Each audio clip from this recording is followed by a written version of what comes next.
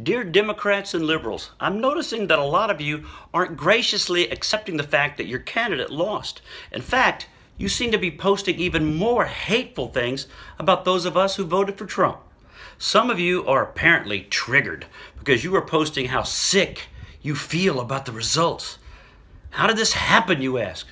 You created us when you attacked our freedom. You created us when you attacked our freedom of speech. You created us when you attacked our right to bear arms. You created us when you attacked our Christian beliefs.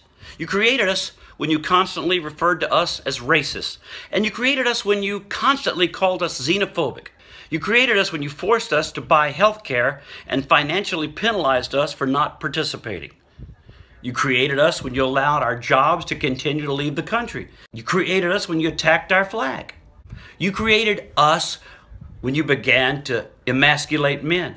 You created us when you decided to make our children soft. You created us when you decided to vote for progressive ideals.